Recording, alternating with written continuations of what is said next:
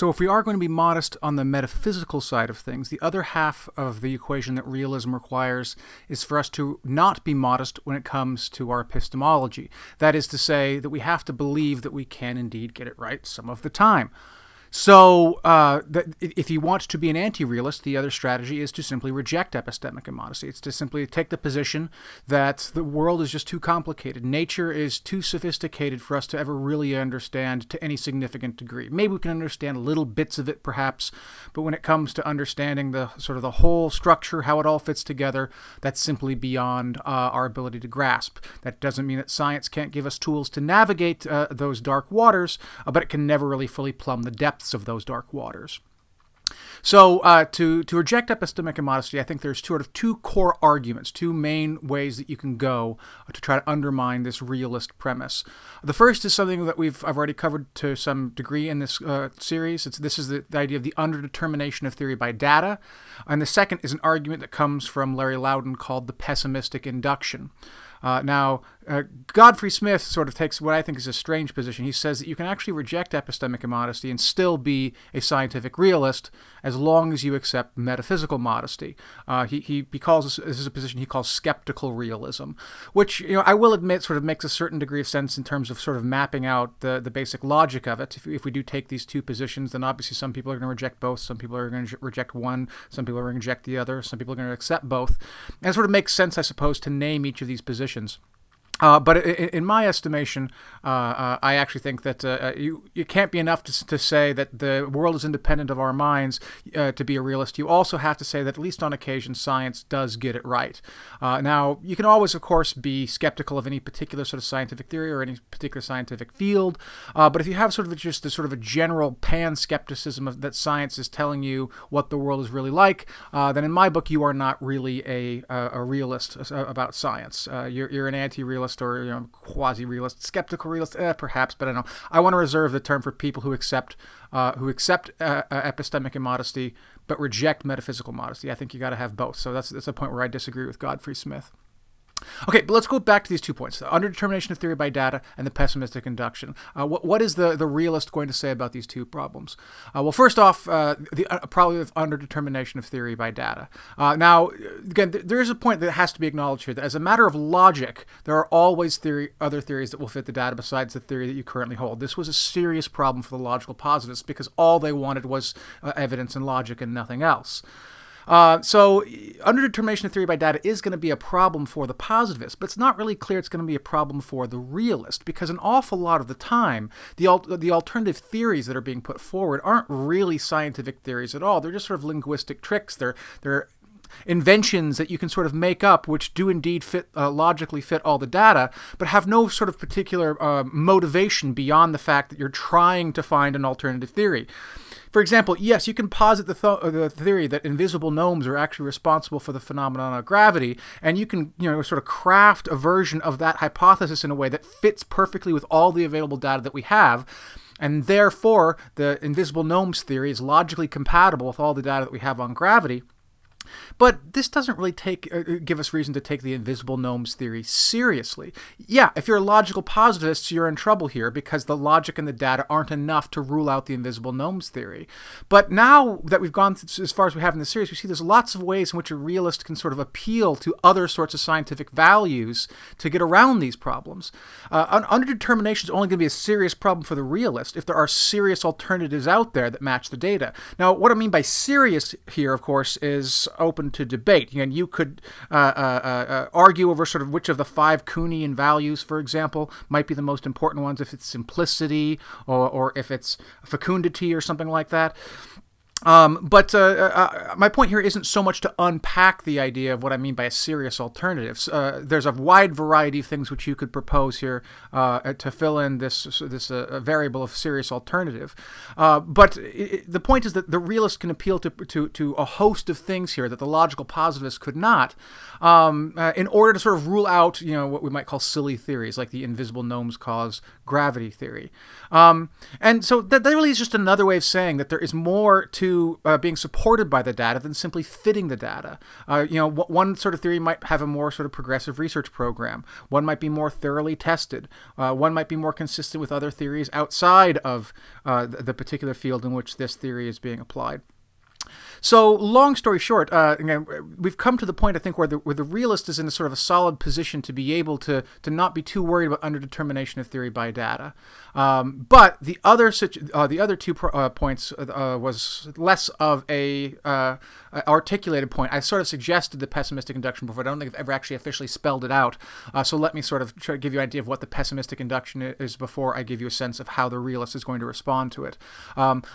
This idea comes from philosopher of science Larry Loudon, who I've mentioned before, and it is sort of his sort of takeaway from the Kuhnian history of science.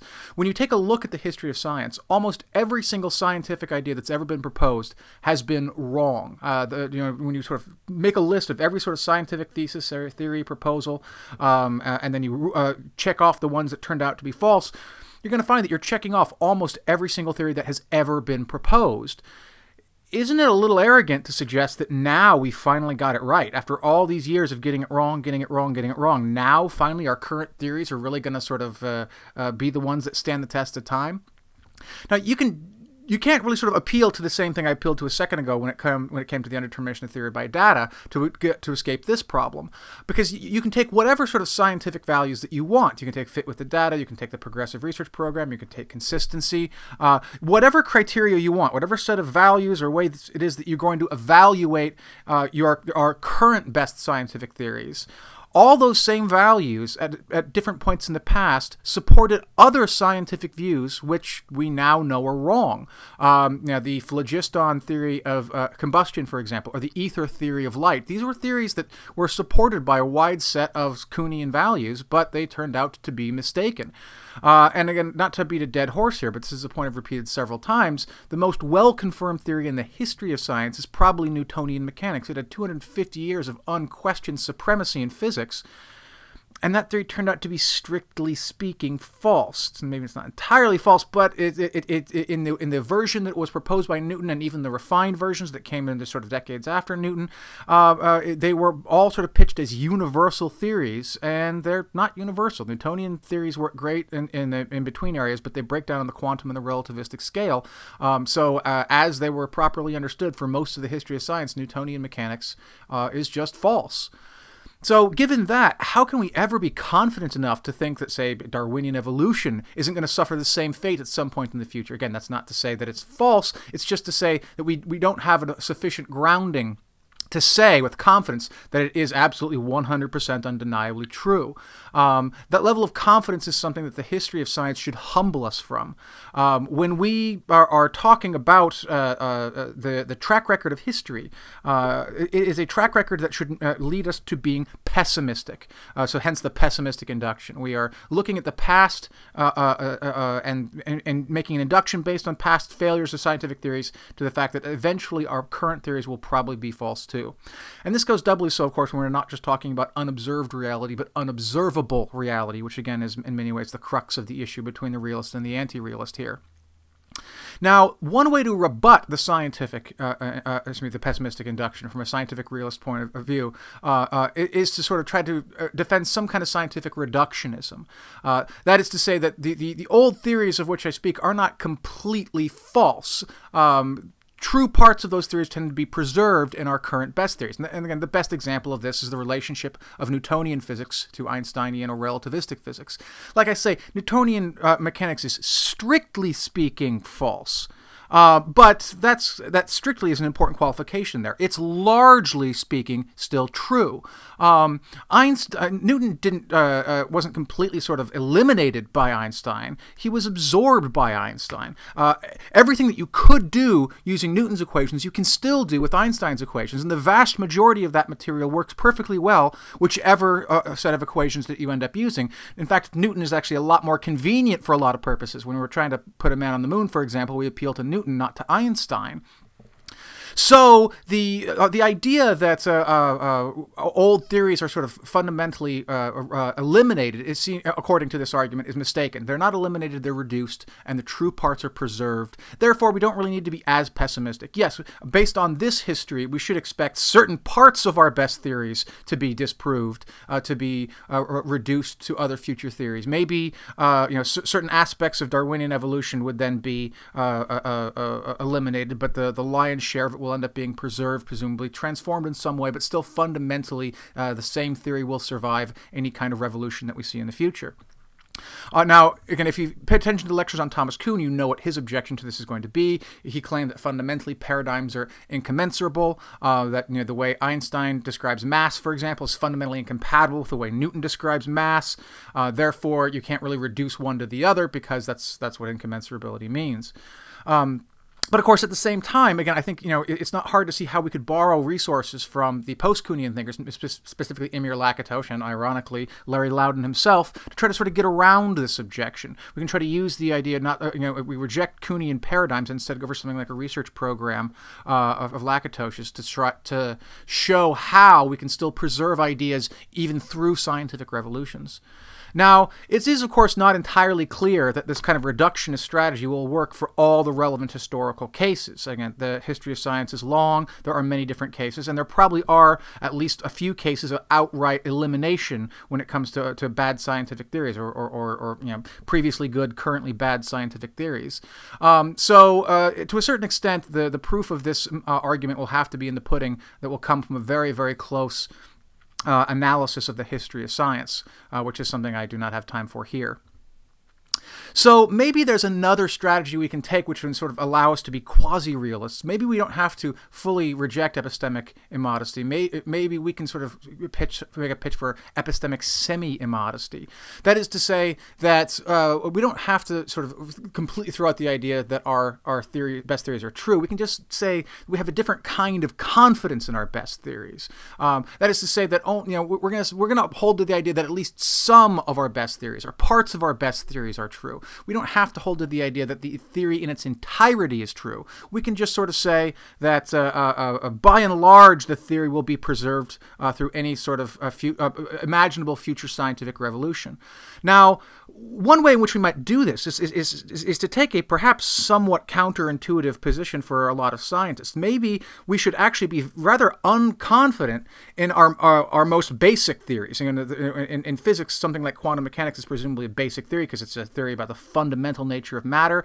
And anyone who knows anything about quantum mechanics knows things that get really, really weird down there. And they get weird, not the least of which because we can't directly observe quantum phenomena. We can only infer it from other phenomena. So maybe this epistemic semi-immodesty would say, you know what, we shouldn't really be terribly confident in our theories of quantum mechanics.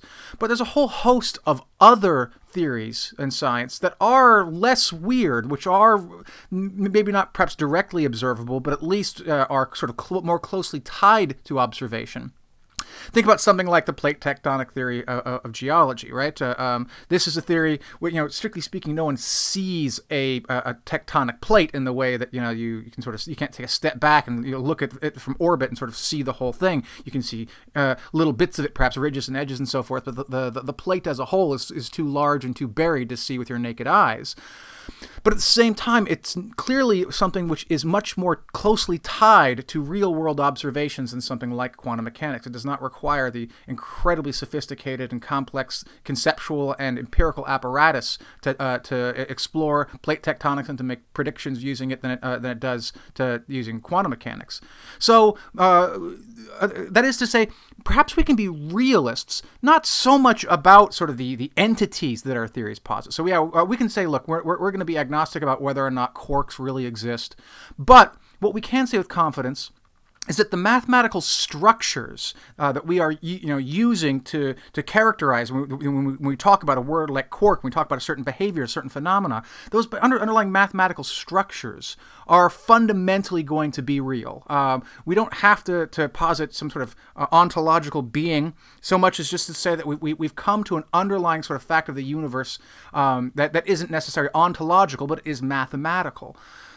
the basic equations in physics change far less frequently than the ontology. When you shift from the phlogiston theory of combustion to the oxygen theory of combustion, the basic mathematical measurements that you make don't change drastically. It's simply the conceptual apparatus that you're using to make sense of that mathematical apparatus. This is captured by sort of an idea in quantum mechanics that says that fundamentally the way to think about quantum mechanics is to just, quote, shut up and calculate. You don't have to ask yourself, are these things real? All you have to do is find out whether or not the mathematical equations work, and as long as the mathematical equations work, we can be as scientifically realist as we need to be. Okay, so I want to close sort of the argument in favor of scientific realism here by tying it back to naturalism, which I talked about in the previous lecture. And the way to do that is by pointing to the remarkable success of science. I mean, whatever science is fundamentally about, whether it's describing nature or making models, one thing fundamentally seems undeniable: it works. Science is without a doubt the most pragmatic, the most successful set of conceptual tools that human beings have ever had for transforming the world that we live in. So what the realist is going to say is, if both the realist and the anti-realist can agree that science works in this sense, then it's going to naturally call for an explanation. Why is it that science works so damn well? Can we possibly maybe use science to explain the success of science? That's the naturalist strategy here, which is going to sort of tie into an argument here for scientific realism. We do this by making a kind of inference to the best explanation. The best explanation seems to be, according to this argument, that science tells us about the real world. Why is it that science works so well?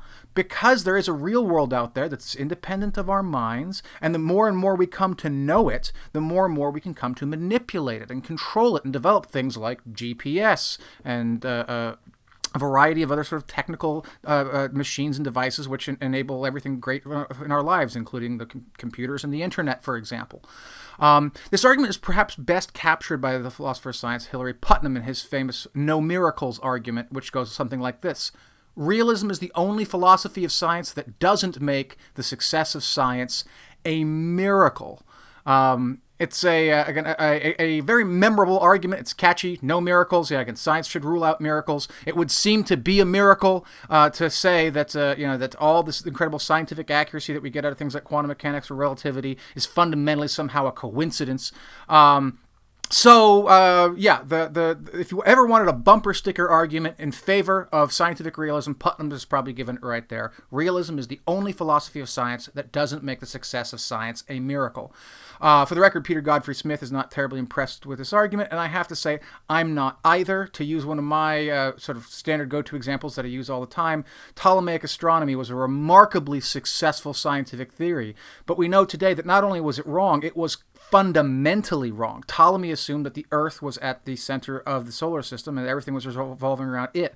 In spite of that fundamental mistake, you can still use Ptolemaic astronomy to navigate the oceans very well. So again, my go-to mantra here: you can use Ptolemaic astronomy to navigate from Portugal to New York City and land within 50 miles of your destination. No GPS, no compass necessary. All you need is some Ptolemy star charts and enough clear nights to see where you're going. That's an incredibly successful theory, but it's not a miracle that it was successful, even though it's wrong. It's because, for many intents and purposes, we're so far away from the stars that it doesn't really matter where what the center of the solar system is when you're looking at the rest of the universe. It might matter when you're looking at the other planets in the solar system, but the other stars are so far away that for purposes like navigation, it's effectively indistinguishable. There's no reason to think that our current best theories won't suffer the same fate at some point in the future. Something that we don't fully understand now about Darwinian evolution, for example, we'll be able to explain why it is that it seems so obviously true that Darwinian evolution was correct, but at the same time also capture all the phenomena that Darwinian evolution was attempting to explain. So the no miracles argument, while a powerful one, is not without its problems. I'll close this part of the lecture with this very famous comic here from XKCD. I have honestly no clue what these equations are mapping or what this graph is suggesting, but it's incredibly amusing, and it's a sentiment which has been echoed many, many times by many, many scientists. Science It works, bitches. There's perhaps even a better way of encapsulating sort of the no miracles argument right there, even more eloquently than Hillary Putnam did.